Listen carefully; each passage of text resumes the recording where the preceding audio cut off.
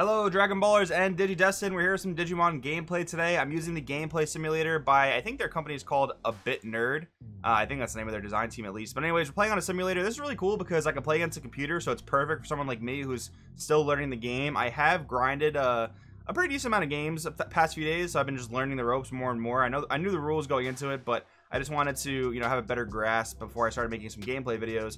But basically, what we're gonna do is I'm playing the blue deck today. I've had I really like the blue deck. I think it just seems really strong. I've seen you draw a ton of cards. Now, granted, these decks are pre-constructed. I don't believe you can edit these decks at the moment. You also can't play against other players yet, but I'm sure they're still working on the software. It's pretty cool that they have it, to be honest. But besides that, yeah, I've seen obviously a lot of the starter deck cards that we read over the course of the past few weeks, and some cards I've seen are like promotional cards. I've seen some set 1 cards. So with that being said, we'll just get in focusing on the gameplay. So as far as like champion level Digimon, I don't have anything amazing. I've got what, 2 time. I can evolve 1, 2, go to 0. What does this guy do? If your opponent's Digimon is destroyed because DP was reached 0, draw 1. Okay, that seems really good. Hopefully that doesn't happen to us here. All right, let's see. I'm thinking we can evolve onto that and be pretty much okay.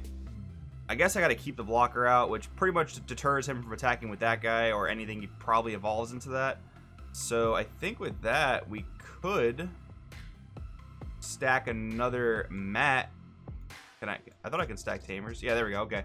So we're going to stack another mat. So hopefully I'll be getting a big memory advantage when he starts just playing Digimon without evolution sources. All right, so he's playing another rookie. So that actually should be good for me.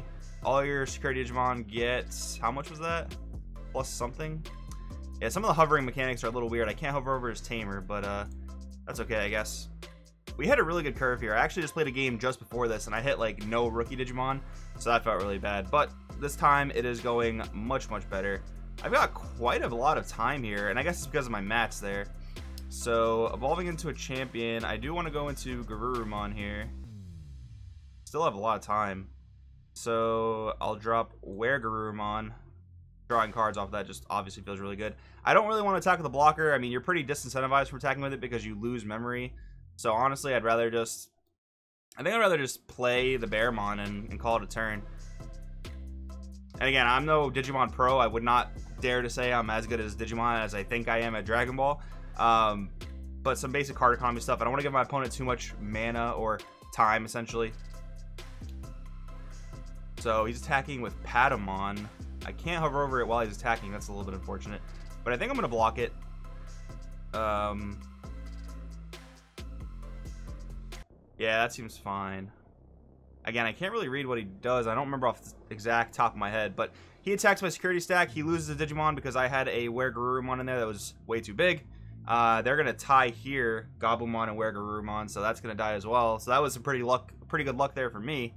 He's just going to hard cast Magna Angemon. For every 3 security you have, your Digimon gets plus 1000 DP. And then when played, recovery. Place 1 card to your security. Alright, that's pretty annoying, but we shall see what happens. I do still have quite a lot of time. I'm going to get Goblimon into play. Gets me a free draw there. That feels really good. Alright, in terms of attacking, what do we have going on here? Well, your opponent has a Digimon with no evolution sources, which he does, which is nice. I get to check extra stacks. This is the one that gives me extra DP.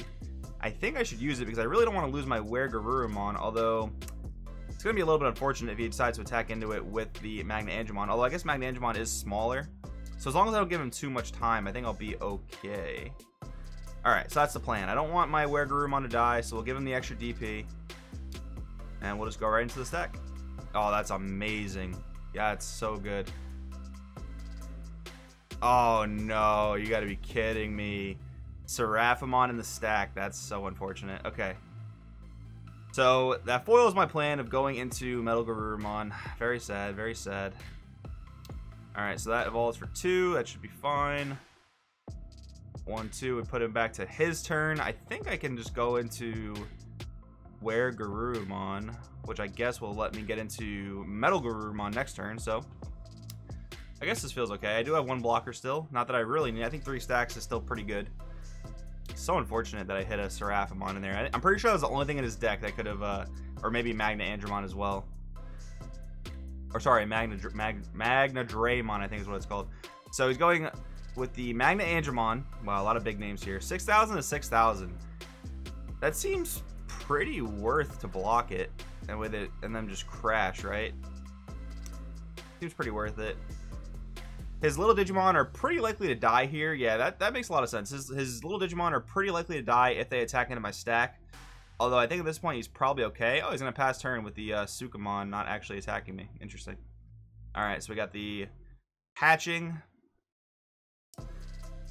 We will evolve Gabumon on top to get a free draw. That feels pretty good. I can start making another chain.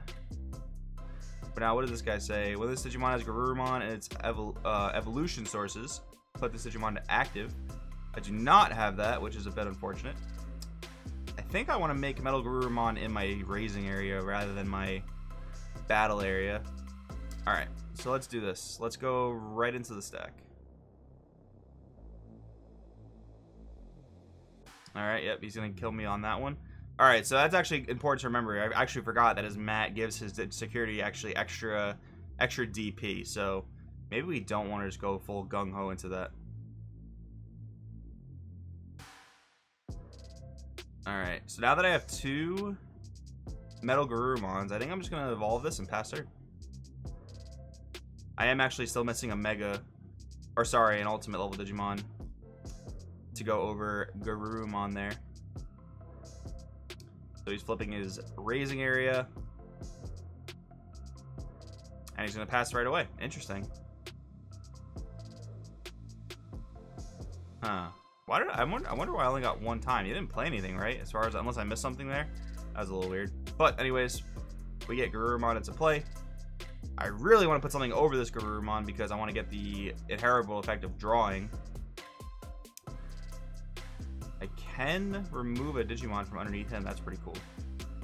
Alright, I guess we just get right into attacking the stack. Yes, we will discard an evolution source. Nice, we still beat over Magna Andromon. This guy restands. Now, if I am correct, he should not have anything under his Unimon.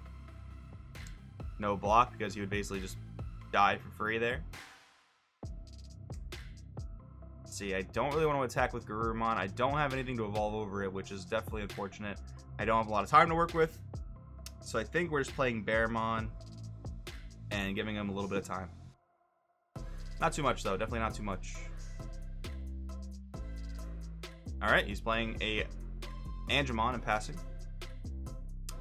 What does extra card do? Return one of your opponent's Digimon back to the hand. Discard all evolution sources underneath it. Okay, definitely don't want to do that because that's a 7 cost. Probably not the best that we drew that, but that's okay. Alrighty. Alright, it's being a little buggy. Sometimes with the hovering stuff, it's a little bit buggy. Oh, I guess I'm in the hatching phase. That's why. That makes sense, actually. Alright. Bearmon on top. Drawing another Metal Garurumon. We are missing a middle piece, though. We definitely need a middle piece. I guess playing the blocker feels okay here. I guess that feels okay. Did I just draw another Metal Garurumon? Oh my goodness. Alright. We gotta attack the stack. He's not blocking. Oh, another TK. That actually could hurt. Alright, we gotta attack the stack.